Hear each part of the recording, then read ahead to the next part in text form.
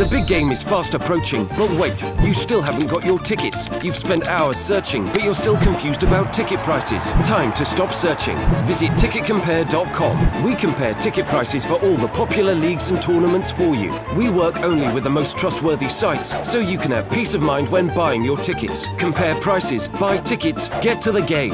Ticketcompare.com. Buying tickets made simple. Starting with Simon Peach here, so you pass the mic across. Hi Marcus, Simon Peach from the Press Association. There was obviously, you asked a lot about VAR then, but did someone come and speak to you before the tournament, so an official from FIFA, some referees or something, to discuss the protocols and what to expect? Yeah, they did do that, and I think it was needed as well, because I think we all learnt some things that we probably didn't know before the tournament. So yeah, they've cleared things up with us, and that's good that they've done that, because we understand which decisions may go to VAR and which decisions may not, and I think it still needs a bit more clearing up, but like I said, in time that will come. Did you look back at the decisions that you were asked about involving Harry at the end of the first half and the second half, and what was your view from the bench? From the bench, it's tough to tell, but we can only go off what's been happening in the game. And before the ones on Harry in the box, it was happening anyway. And it wasn't flagged up, or they'd never checked it then. And then when it happens in the box, you expect them to check it, and they didn't check it. But it's a tough one, because that's not really it's not our call. Like I said, it's fairly new, and I'm sure they'll improve as time goes on. This is your second major tournament. I guess the last one was a bit of a whirlwind, given your rapid ascent. But does it feel different this time? The mood around the camp, and do you feel different in yourself? Yeah, I think the mood around the camp's a lot calmer from what I can remember of the last tournament. But I think that's as expected. We was all fairly new to each other in that tournament, and now we've managed to build relationships, and the team really is a team now, and I think that only puts us in good stead for this tournament and future tournaments. I mean, a lot of your teammates and the manager have spoken about that togetherness, and that did seem to come to bear last night at the end. There was no little patience as well. You guys managed to dig deep, which looks quite hard given the relative inexperience of the group.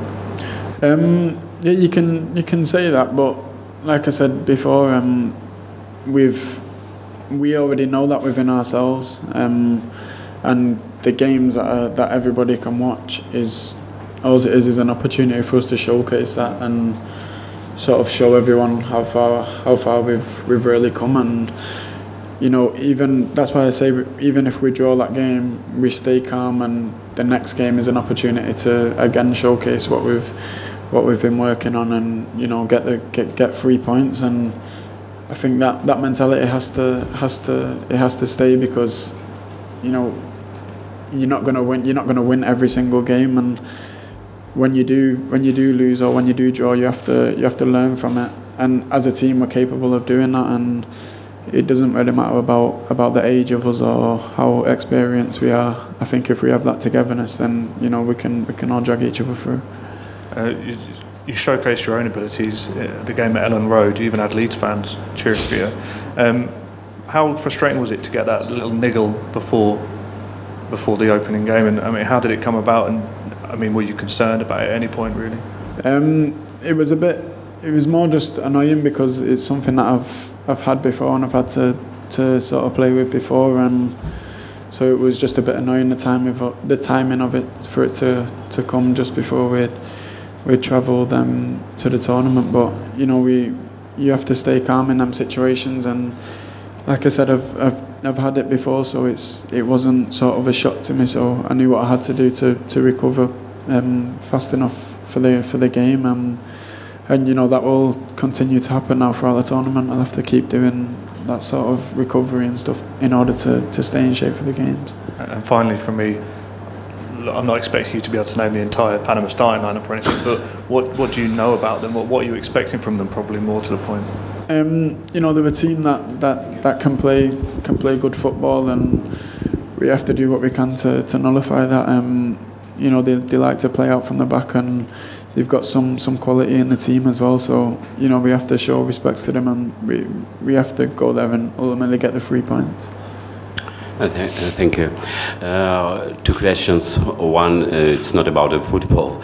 Do you satisfy of the condition here in St. Petersburg, in the south of St. Petersburg, by the team, training, meals, and everything? So what do you make about the training base? Yeah. Oh, I think that the base has been brilliant. You know, everything's close by, and we've got everything that we need in sort of one complex, and you know, it's a lot more organised than the past tournament I went to.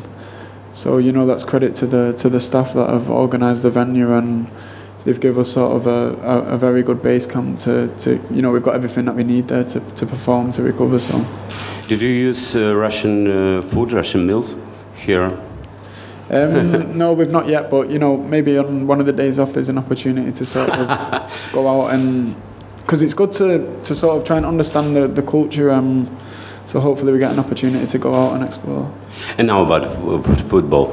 What I watched yesterday night, the English team playing fantastically strong first 15 minutes before the goal, and after that it was not like in the beginning, and the last 15 minutes was great.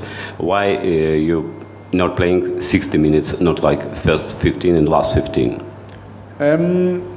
You know, I think it's a tough one. You don't go into a game thinking you're going to play well first 15 minutes, and then the next 30 minutes you're not going to play well. So I think you have to understand that there's, you know, it's not unopposed. You're playing against players that are trying to do the same thing to you, and you know, it can be tough sometimes. And in the moments you have to pull each other together, and if you don't get through that moment, then you don't get the opportunity to perform in the last 15 or 20 minutes. So, you know, we done well to sort of stay in the game, and we kept pushing throughout the game, and I think the tempo went down a little bit, but then, you know, we managed to lift it back up. So, you know, being in that situation at the end of the game is credit to us.